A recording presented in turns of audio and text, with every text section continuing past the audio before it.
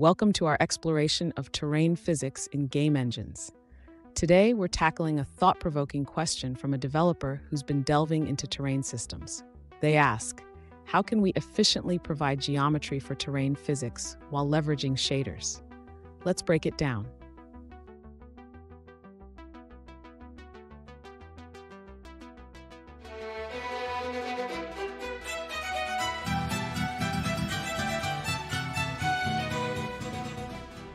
Welcome back to another technical video. Today, I'll be going through your question, answering it, and hopefully finding that solution you're looking for. Guys, remember to stay just a little bit crazy, just like me, and hopefully you work through to that resolution. Now, let's continue on. Let's begin by understanding the role of shaders in terrain systems. Shaders are programs that run on the GPU to handle rendering tasks efficiently.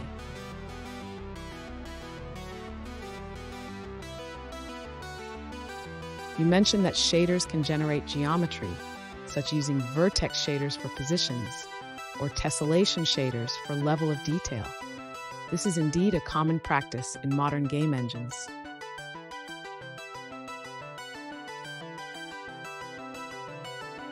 However, your concern about the results of shader computations being discarded is valid.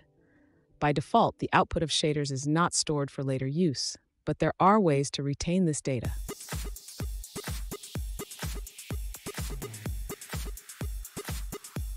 One effective method is to use render targets or buffers. This allows you to capture the output of your shaders and store it in a texture or buffer that can be accessed by the CPU.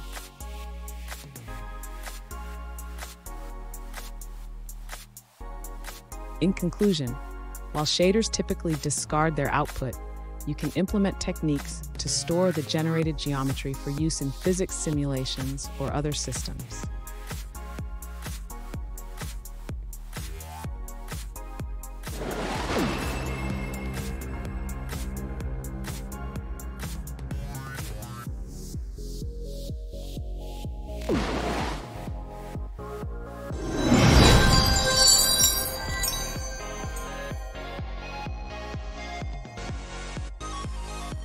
Let's now look at a user-suggested answer.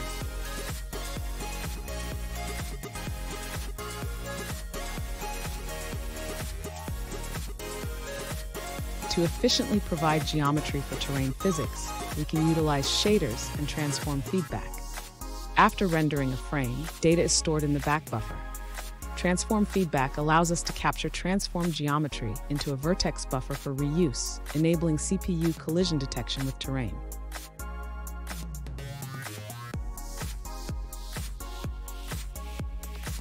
You can generate terrain using a density function, which describes the terrain surface in 3D space. Positive values indicate solid terrain, while negative values indicate empty space. This function is crucial for collision detection.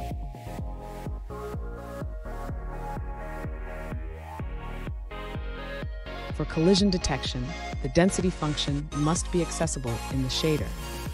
Techniques like CUDA can also be used, but they require sharing the density function, complicating transform feedback implementation.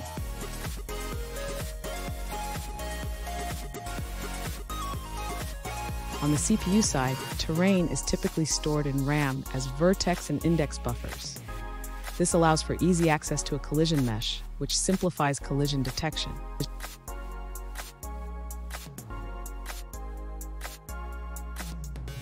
For further reading, check out resources on transform feedback and procedural terrain generation. These concepts are foundational in many terrain solutions.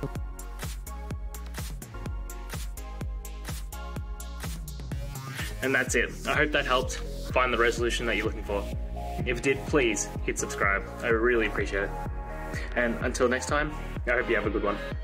Cheers.